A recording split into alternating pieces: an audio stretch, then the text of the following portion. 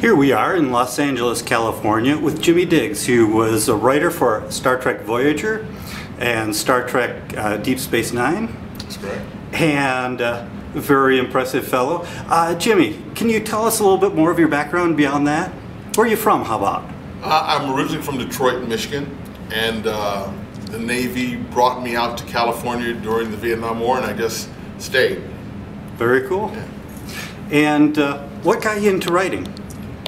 I actually, that came at me like a steamroller out of the dark. I was actually a security guard on the set of Stu Siegel Productions, and it rained one night, and the executive producer lost his keys, and with my flashlight I helped him find them, and he looked important, so I just asked him, I said, hey, I've got some ideas for the show, who do I talk to? And he says, well, you talk to me, come down to my studio in Burbank, and we'll talk about whatever ideas you've got. So it seemed like, the truth was, I was lying. I didn't have a single idea in my head. It just seemed like the right thing to say to this individual. Awesome. And I went, at the time I was thinking about doing some acting, so I had a drama coach. And I went to her and I said, hey, this executive producer fella said I could pitch my story ideas to him, and she flipped out. She goes, oh my God, that's an agent. You have, I mean, that's called a pitch, and you have to have an agent to get those. So she told me basically what to do, beginning, middle, and end, broad stroke my ideas, don't take longer than a couple of paragraphs to do it. And then I ran to the bookstore and bought a book, How to Write for Television, and read it over the weekend. Then I went into the pitch at Burbank, and while I was pitching my stories, the executive producer looked and smiled and nodded. And when I was done, he said the thing that changed my life forever. He said, Jimmy, when I first met you, I thought you'd have some wacky ideas, and I tell you, don't lose your day job. He said, but in reality, you are an artist, and I want to do that for the first episode next season. And I was floored. He said, but you got to write it, and it's got to be good. So I went ahead to write it, but like all new actors, I got stuck in this, not actors, all writers, I got stuck in the second act. And I couldn't figure out how to get out of it. I was so green, I didn't know that if you've got a problem in the second act, it's because you've got a problem in the first act. But I didn't know that. So I'm stuck, I can't seem to get out of it, so I said, you know what, maybe I need to just enjoy myself for a little bit, relax, and get the creative juices flowing again. So I went to my first Star Trek convention, and I'm having a great time. And it just so happened that at that convention, the writers for the show were there, and they gave seminars on how to write at the time. So I'm just standing next to them nonchalantly, and we're talking, and they're asking questions about what I do for a living, and I said, yeah, but I'm trying to write a script, and they go, you're trying to write a script? So, well, and I said, yeah, but I'm having trouble. He says, well, I'll tell you what, come to our seminar, we'll give you our resource materials and be able to help. So I go to the seminar, and right away they put up something on the screen called a beat outline. And I take one look at that thing, and I realize that's the tool I need to get out of the second act. So I take it home, I finish my script, but by the time I got it done, the executive producer who wanted to buy it couldn't, because he had gotten into an argument with his boss, who was Stephen J. Cannell. You know, I don't remember, but at the end of the shows, he used to type into his typewriter and throw the paper up in the air. The creator of the A-Team and Wise Guys. Well, he had gotten into an argument with the guy who wanted to buy my episode, and the guy who wanted to buy my episode was getting fired. He says, Jimmy, I feel bad. I can't buy the show now. What can I do to make it up to you? Well, off the top of my head, I say, who do you know in Star Trek? Come to find out that when Nick, that was the executive producer's name, had been the executive producer of The Hulk with Lou Ferrigno, that he had bought the first 2 episodes ever written by Jerry Taylor and Michael Piller, who are now the executive producers of Star Trek The Next Generation. He fired my script off to them, they read it, they liked it, and they liked enough to hire me as a writer intern on Star Trek The Next Generation. And that's how I learned to my craft, by studying and working under their tutelage. And on my very first pitch to Star Trek, I sold, and I just kept selling and kept selling. And now as it happens, I've sold more episodes to that franchise than any other freelance writer in the history of Star Trek. Awesome. Very cool. So what is a crypto historian? Well, Crypto Historians is my brand new steampunk television series.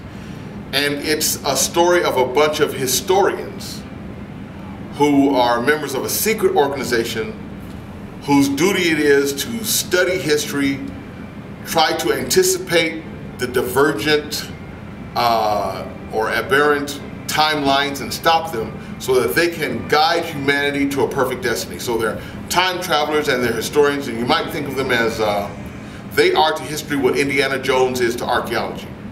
Very cool. But that comparison really doesn't work because, as everyone knows, history is infinitely more dangerous than archaeology. Because those who fail to learn from history may not live to repeat it. So these guys use time travel. They've discovered the time travel secrets of H.G. Wells and Nikola Tesla, and they are using those secrets to protect the planet Earth from the greatest disasters that mankind has ever known. One of the biggest is that they discovered that the writings of H.G. Wells are true, and that the Martian invasion in 1938 in Grover's Mill, New Jersey was real, that it actually happened, and that the United States government created a fictitious radio program to cover up the real invasion. Really? And now that the Martians are coming back, they feel they understand what's going on with Earth's microbial defenses, they can combat them now, and they're ready to wipe us out. And the crypto historians are struggling against what they know about this upcoming invasion, trying to convince the world, but yet trying to do so in a way that doesn't alter our timeline and then have us skittering off into oblivion because history has been irrevocably changed for the worse. Very cool. Thanks so much for telling about crypto historians, but where are you going to go with that? Well, we have just started our Kickstarter drive. For those of you who may not know what Kickstarter is, it's called crowdfunding. The fans can send in donations to get a project off the ground. Go to Kickstarter.com and you'll see what it's all about. Worthwhile projects can get funding when they can't get them from the studios. That's the problem with a lot of great sci-fi projects. They can never get off the ground because the studios just won't put the money behind them that it takes to get them done. The studios always want pre-sold properties. And you know, I love Spider-Man and Iron Man and all the rest of those comic book characters just like anyone else. But there are a lot of worthwhile projects out there that deserve to be done. And this time, we can do it without the studios. You can donate funds, and several incredible series are now getting off the ground because of Kickstarter, and that's what we're trying to do. So we could really use your help, and to help get this worthwhile project off the ground. It's a steampunk adventure unlike anything that has ever been seen on television before. And with everyone's help, we can get this done and we can make this dream a reality and give you the kind of high quality science fiction steampunk stories that people who love this subgenre of science fiction and people who love science fiction and good storytelling at all will be able to get behind. We have a motto with the crypto historians that the future is in your hands. And the life of this production truly is in the hands of the fans.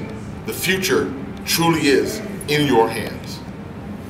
Okay, crypto historian sounds great, Jimmy, but what's in it for the fans that support you? Do you have any good perks? Yeah, as a matter of fact, just like with any good drive, if you donate money, you get certain incentives. It might be a copy of the show, it might be a t-shirt, we have licenses for temporal adventure, we have airship registry certificates where you can register your airship. We have some more interesting perks as well. We have something called pseudopods. These are captured Martian life forms. They're movie quality maquettes. They're about this big. They also have bioluminescence. They glow in the dark. You flash a red light over these things. They look amazing. They look like they were grown on another alien environment. And they're absolutely gorgeous. And no two are alike. They're all different, okay? Some of the more interesting perks that we have is if you give at one of the more significant levels, you can actually get a co-starring role in an episode where you get 5 lines or less. At another level, you can get a guest starring role. And in that guest starring role, you can portray one of the many historical figures that we meet in our time travel adventures. You can also, if you give at a certain level, have a character named after you. You can have a ship or a gourmet dish or a village named after you. Very cool. Now I got to ask you one final question. I like to close my interviews with asking you to tell me something weird and wonderful about yourself, since this is the Weird Review. Well, not too many people are aware of this, but my father was a mortician, and I was raised above the funeral home for the first 4 years of my life. And just like any child, what you see is what you know, and you don't think there's anything unusual about it.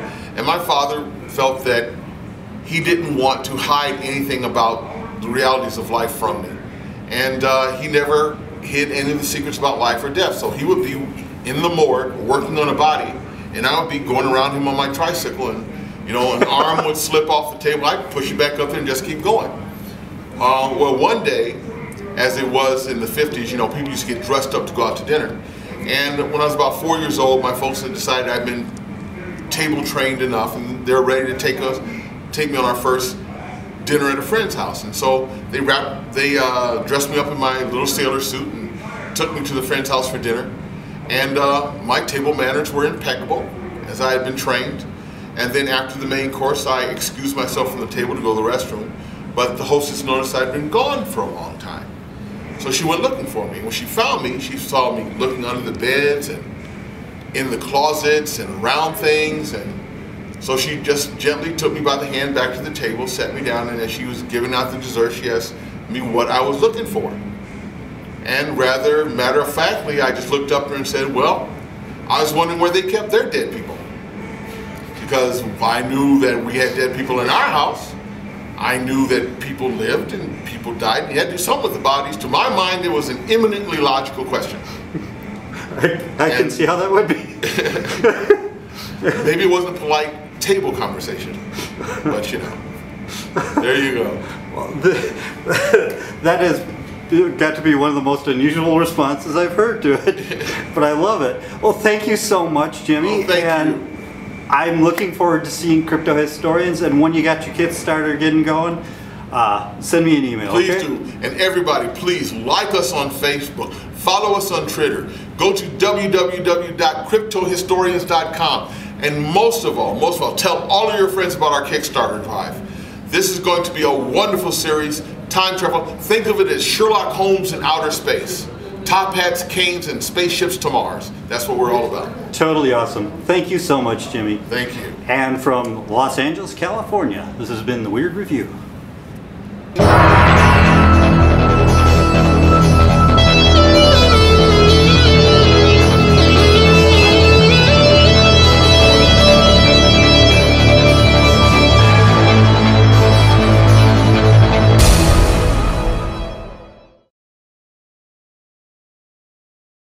Weird.